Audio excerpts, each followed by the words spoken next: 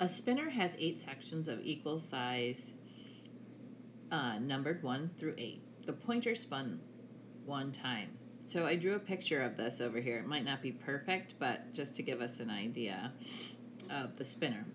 How many equally likely outcomes are there for your experiment? So there are 8 because it's broken into 8 spaces.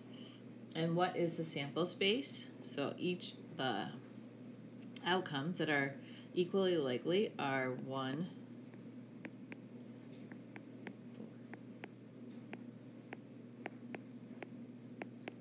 Okay, so they're all listed. What is the probability that the pointer lands on a 3? Well, so there's only 1 3 in our sample space. The probability of that is 1/8. What's the probability the pointer lands on a 3 or a 7? So 3 or a 7, that will be 2/8, which is equal to 1/4. What is the probability that the pointer lands on an odd number? So we can count up the odd numbers. We got 4 of them, so 4/8, which is equal to 1/2. What is the probability that the pointer lands on a 3 or an odd number? Well, 3 is an odd number, so we're doing the or, so that sticks with the 4/8, which is 1/2. This time it says, what's the probability the pointer lands on a 3 or an even number?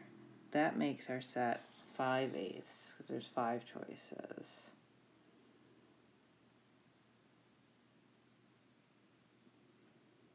Okay.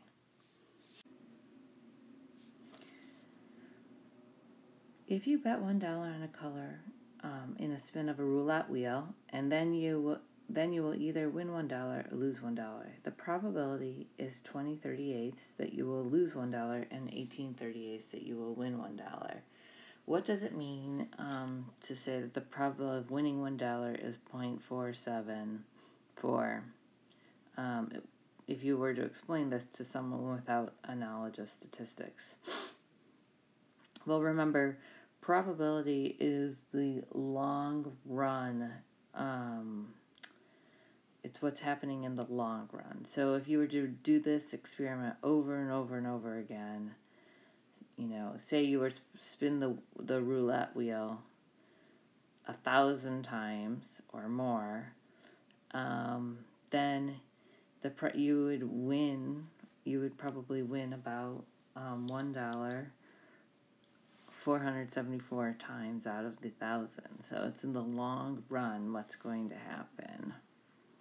Suppose I tell you that I flipped a coin multiple times and get 75% heads. Would you be reasonably convinced that this was not a fair coin? Where fair means that the coin has a 50-50 chance of landing heads or tails? If so, explain why. If not, describe what additional information you would ask for and explain why that information is necessary.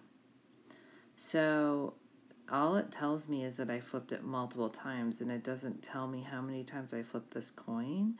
So I feel like I'm not convinced until I know that I've flipped the coin a lot of times. So I would need my number of flips to be very large to convince me that